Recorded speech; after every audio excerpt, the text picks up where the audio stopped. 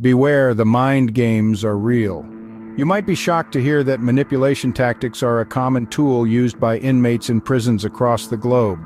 It's a chilling fact that weaves a complex web of deceit and cunning, with the potential to compromise the integrity of even the most well-intentioned correctional officers. Psychologists and prison experts alike have studied these tactics extensively, revealing the intricate games that prisoners play. Dr. Stanton Samanow, a renowned criminal psychologist, notes, "These individuals are skilled at understanding human behavior and exploiting it for their own gain." It all begins subtly. A prisoner might flatter an officer, making seemingly innocent comments about their appearance or demeanor. These remarks, while seemingly harmless, are often the first step in a calculated strategy to manipulate the officer. The tactics escalate from there. Prisoners might start to ask for small favors, like a pen or a piece of paper. It seems innocuous enough, but this is where the trap is set. The prisoner is building a track record, creating a list of instances where the officer has bent the rules.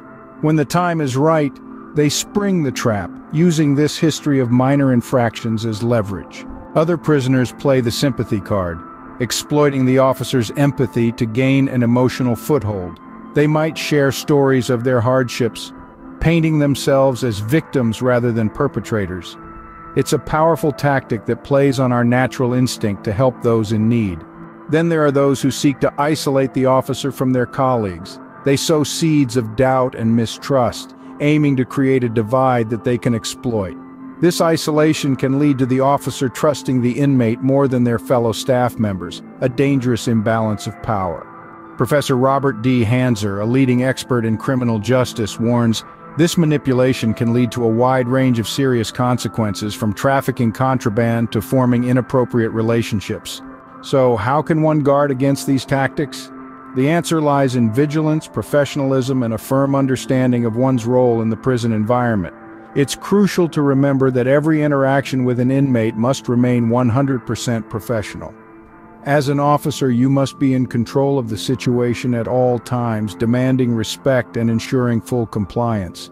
Respect, once established, must never be relinquished. It's a boundary that must remain firm, a line that cannot be crossed.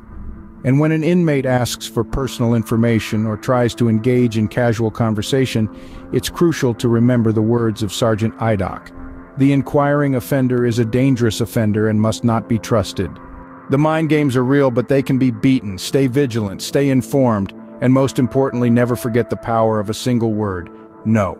Voiceover. This enlightening video is brought to you by Sergeant Cole of the Indiana Department of Corrections. As a seasoned field training officer, Sergeant Cole has witnessed firsthand a myriad of manipulation tactics. He emphasizes the importance of continuous education and staying informed. Knowledge, after all, is the key to staying one step ahead of manipulative individuals. Recommended readings include insightful books such as The Games Criminals Play and Verbal Judo. These offer invaluable insights into the world of manipulation, helping you understand and counteract these tactics effectively. As we come to the end of this video, please remember to like and subscribe to Marcus Cole's YouTube channel. Here you'll find a variety of informative topics that help you stay alert, informed, and empowered. Thank you for watching, and remember, knowledge is power.